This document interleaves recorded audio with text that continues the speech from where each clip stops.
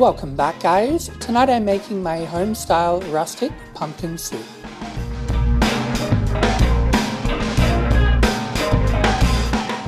Okay, we're going to start things off with a little bit of olive oil. Don't need too much because we roasted our veggies off with olive oil. We're just going to quickly fry off our pumpkin and garlic a little bit more. It doesn't need much as it's obviously already been cooked. So we just want to develop a little bit more flavour, just kind of everything gelling and hanging out nicely together in the pot here.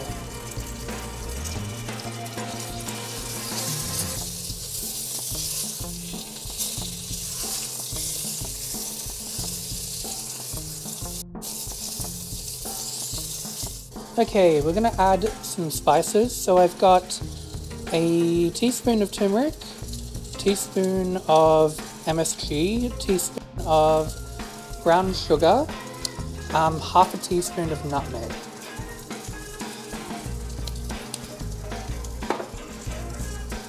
So we just want to stir these and get it incorporated. We want to very slightly toast this off just to get it nice and aromatic, but again, we don't really need to cook it very thoroughly. Alright, awesome, it's looking great. So now I'm going to go in with a cup of milk, half a cup of yogurt, and 2 tablespoons of sour cream. So we just want to give this a bit of a stir, and we're going to bring this to a light simmer. We don't want it to boil. I will be adding a bit of water as needed as well, just to get the consistency we want.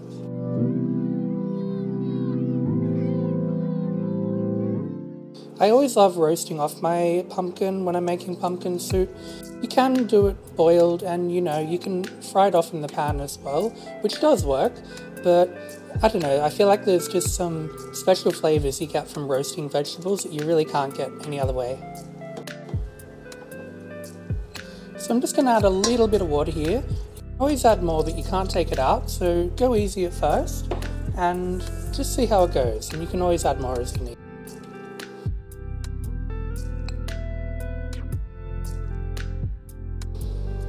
So this is probably not a typical type of pumpkin soup. I really like adding the Greek yogurt and sour cream. I feel like it makes it incredibly rich and delicious. If you've never tried it, give it a go. Alright, this has come up to a nice simmer now, so I'm going to let this probably go for another minute or two, then we're going to blend it and we'll check for seasoning and see how we're going.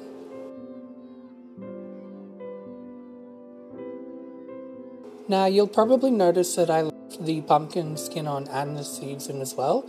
Look, this is obviously a personal preference, you don't need to do that. I actually really like the flavour that the skin and the seeds actually add.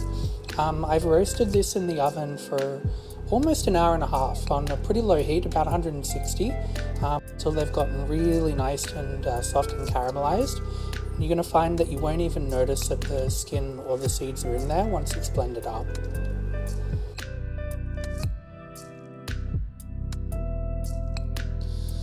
Okay, so now I'm going to go in my immersion blender and just kind of push these down and give them a bit of a blend. It can be a little bit messy. Look, you are going to get a few splashes. The trick is really just sit on top of the pumpkin there and just give it a little blend. Keep pushing down as you go, and it will start to break up into smaller bits, and once that happens you'll find that it'll all come together and it'll blend a lot easier. Now I can already tell that this is going to need some more water, so I'm going to do that now. Just a little bit at a time. Just going to start breaking these bigger bits up into manageable pieces. Then as they get smaller, you'll notice that we can start kind of stirring it around and blending it up properly. So you can see this is still pretty thick, so I'm actually going to need a bit more water. You could add more milk to this as well, or cream. I've already added quite a lot, so I don't want to make it too rich. I don't really want to overpower the pumpkin flavour too much, because we already have some turmeric and nutmeg in there, which are both kind of powerful earthy flavours as well. We want it to complement pumpkin, not fight it.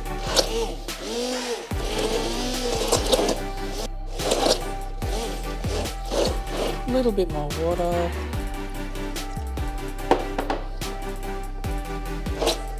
So now we just want to kind of pulse this a bit and start kind of getting it smooth. There are still a few chunks in there. I mean, I like a little bit of texture and chunk in my soup. I find that a perfectly blended pumpkin soup can be a little bit boring to me. Look, it's personal preference, but this is how I like to make it. So this is thickening up quite a lot, so I am going to go in with a bit more water.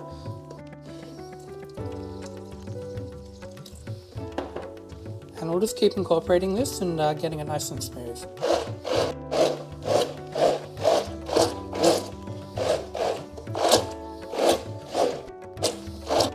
Okay, so we've blended up our soup to a consistency that I like.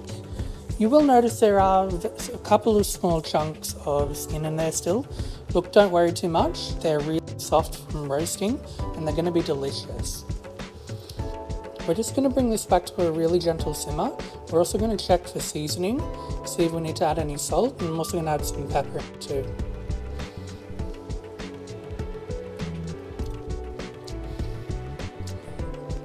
Alright, that is really good.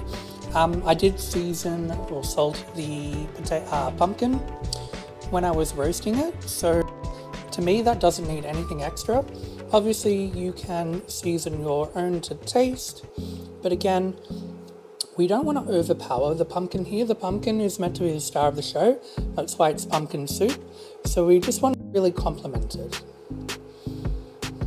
Now in terms of cream and yogurt levels there as well, that's brought a really rich, thick creaminess to it, given a really silky smooth taste, but also texture. Something that I really enjoy in pumpkin soup.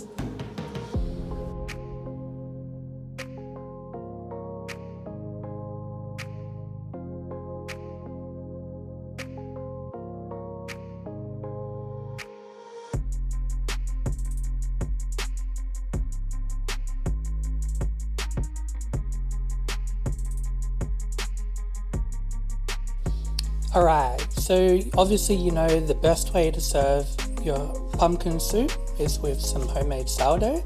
So that's what I've got here. Let's go in and have a try.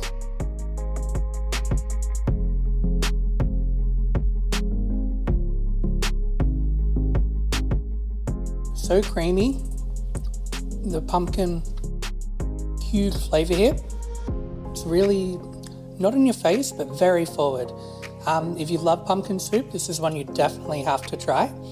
Anyway, I'm going to go and have dinner, so thanks for watching, guys. If you like my videos, don't forget to like and subscribe, and let me know in the comments what you'd like to see next.